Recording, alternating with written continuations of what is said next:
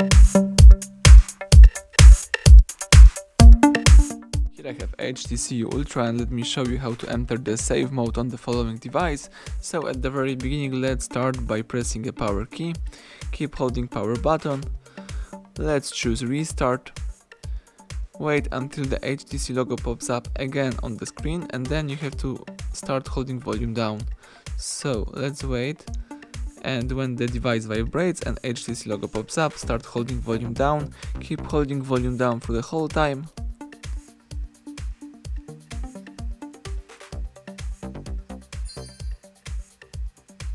Excellent. As you can see, the save mode just pops up, so you can use this mode right now, or you can simply quit this mode by pressing power key again. Keep holding power button, choose restart, and wait until your device boots into a normal mode.